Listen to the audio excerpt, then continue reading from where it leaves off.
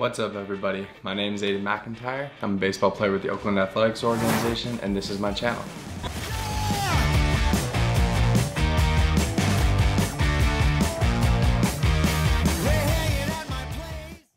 So quickly before we get started, you want to throw 95 or however hard you want to throw. I want to gain 1,000 subscribers.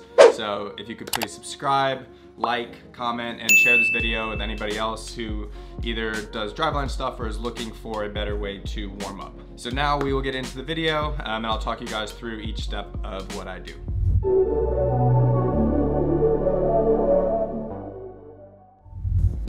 What's up, guys? My name's Aiden McIntyre and I'm a minor league pitcher with the Oakland Athletics as well as a driveline trainer, and today we're going over another tip of the week. Alright, so this is after I do all my other deep tissue, active warm-up, bands, Jager bands, stuff like that. So I just do reverse throws. I go 8 to 10 reps. I just do it with the black ball. This is mainly just to kind of get loose, get the arm moving. Pretty staple starting spot. So after the reverse throws, I go straight into pivot picks. I kind of do a staggered stance, and it's mainly just working on rotation, feeling into my upper body, stuff like that, just kind of getting loose. With this one, I do 10 throws with the green ball. So after I go from there, I go back, I do one more round of reverse throws, again, just with the black ball. However many you need, 5 to 10 is typical range. The second round, I start throwing them a little bit harder, is kind of the main difference.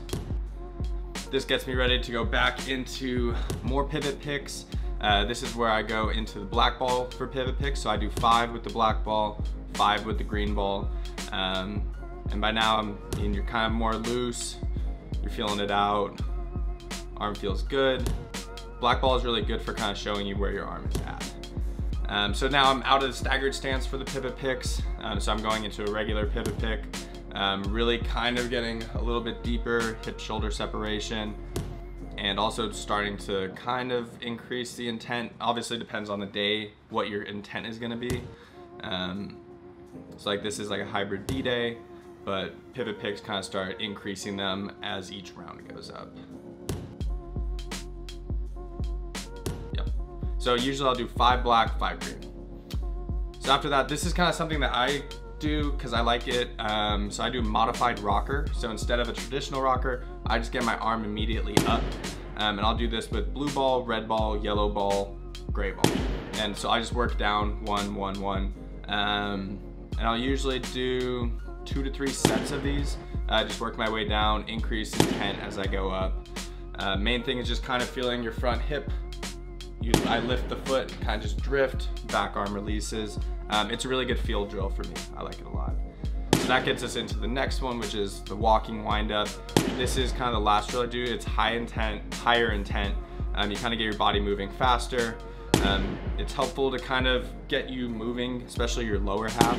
So with these, I do the same thing: blue ball, red ball, yellow ball, gray ball. And I'll do 2 to 3 sets, just work my way down and kind of feel it out. So. All right, so that's pretty much a breakdown of what my warm-up plyo routine looks like.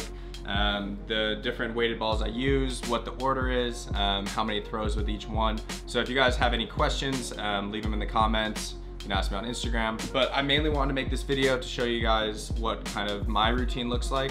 And it's one of those things that you kind of build and change over time. But this is what I do for right now. And it helps me get ready to throw every day. So I hope this helped you guys, and I appreciate you guys for watching. So don't forget to like, comment, subscribe, and share this with somebody else who needs a better warm-up routine. Thank you.